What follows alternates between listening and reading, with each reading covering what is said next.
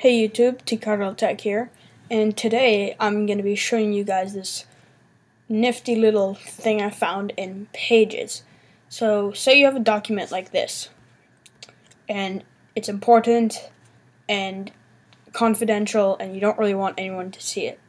I noticed that down here, it lets you check require password to open, and when you click on that, it brings up this window, and then you set a password.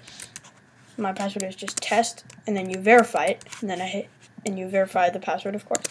And then you can add a password hint. Then you hit set password. So now, if I save this, and then quit Pages, and where did it go?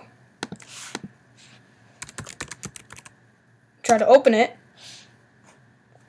It asks me for my password. And then I have to enter the password, and then I hit OK, and then it opens. So just a cool privacy thing that I noticed, and hopefully this is useful to you. Be sure to like me on Facebook, link will be in the description, and subscribe. Peace.